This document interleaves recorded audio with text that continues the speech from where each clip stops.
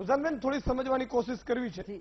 મોહન ભાગવતજી એવું કોઈ શિક્ષિત વર્ગમાં છૂટાછેડાના કેસા વધારે છે એમ, એટલે શિક્ષણના કારણે સંયુક્ત કુટુંબ તૂટી રહ્યા છે. જેમ વધારે પૈસો અને શિક્ષણ આવ્યું એમ છૂટાછેડા વધ્યા છે. ખરેખર સાચું છે?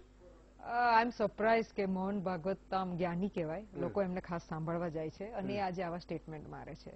કારણ કે શિક્ષણ વધ્યું એટલા માટે કારણ કે આપણે શું કહેવાય આપણે બધા કહીએ છીએ કે જેટલું દેશ શિક્ષિત છે એટલું દેશ આગળ જશે. અને એવું કહેવામાં આવે છે કે એક બહેનને જયારે શીખવાડો છો તો આખું ફેમિલી શીખે છે, અને જયારે એક ભાઈને શીખવાડો છો ત્યારે એ પોતે શીખે છે. એવી કહેવત છે, મેં નથી બનાવી, ભાગવત સાહેબને મારા કરતા વધારે સારી રીતે આવડતી હશે કહેવત તો, બરોબર. પણ અનફોર્ચ્યુનેટલી આજે એમને આ કયા પ્રેશરમાં આવીને સ્ટેટમેન્ટ માર્યું યા કયા માઇન્ડસેટમાં સ્ટેટમેન્ટ માર્યું એ મને ખબર નથી. પણ જે એમને કહ્યું એ અમને અમારા જેવી જે બહેનો જે એમને સાંભળે છે, એમને રિસ્પેક્ટ કરે છે, એ આજે બહુ દુઃખી થઈ કે સાહેબે આવી ટિપ્પણી કેમ કરી.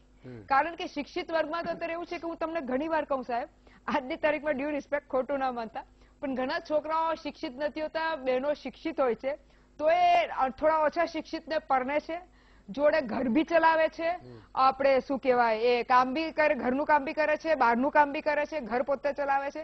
એટલે સાહેબ આવી બહેનો શિક્ષિત ભણેલી ગણેલી થયા પછી બી એક આપણું જે સોશિયલ ફેબ્રિક છે એમાં રહીને આગળ વધી રહી છે ને આપણે એને વધારી રહી છે. એટલે આ એક સત્ય છે. હું એવું નથી કીધું કે બધે છે, પણ આ એક મોટું સત્ય છે.